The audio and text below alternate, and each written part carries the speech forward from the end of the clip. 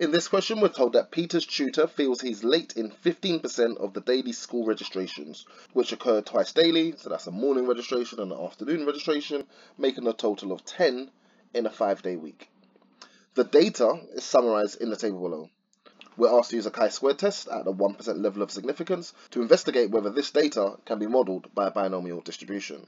So, this is a goodness of fit. We want to see how well the binomial distribution will fit this data. So we'll start as always with our hypotheses. The null hypothesis says that the binomial distribution with n value of 10 and a p-value of 0.15 is a good fit, and the alternate, that same distribution, is not a good fit.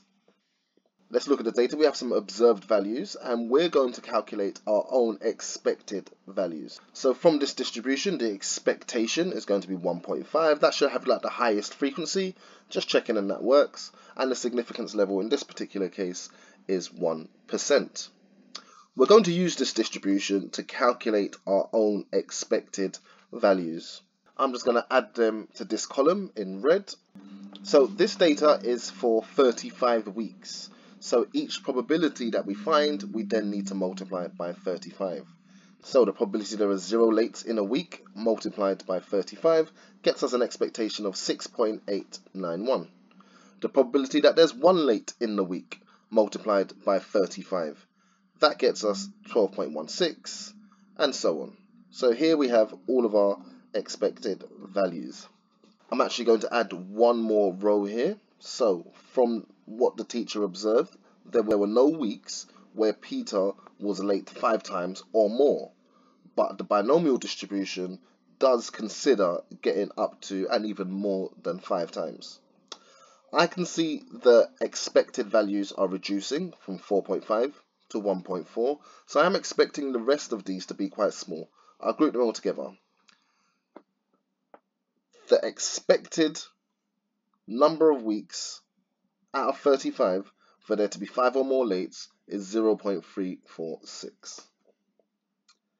Okay, looking at the expected values that we have, we don't want any expected values to fall below 5.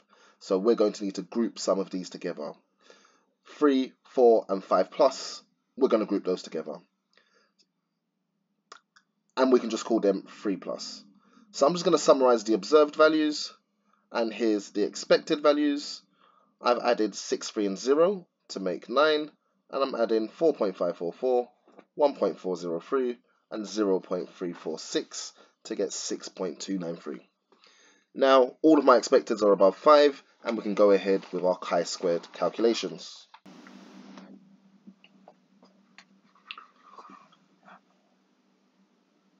So this test statistic, I'm going to find the difference between the observed and the expected, square it, and divide by the expected. So here's the calculation that we get. Once I've written this out, there's only 4 fractions to write. Once I've written this out, over to my calculator, and I get 1.73. So our test statistic is 1.73.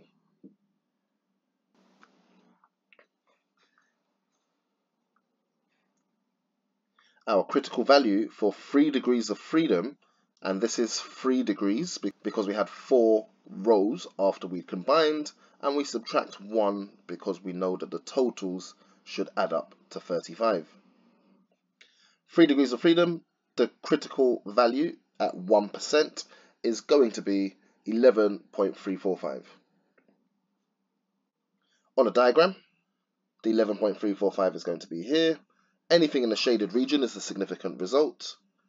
Our 1.73, very far away from the shaded region, it's over here. It's not a significant result.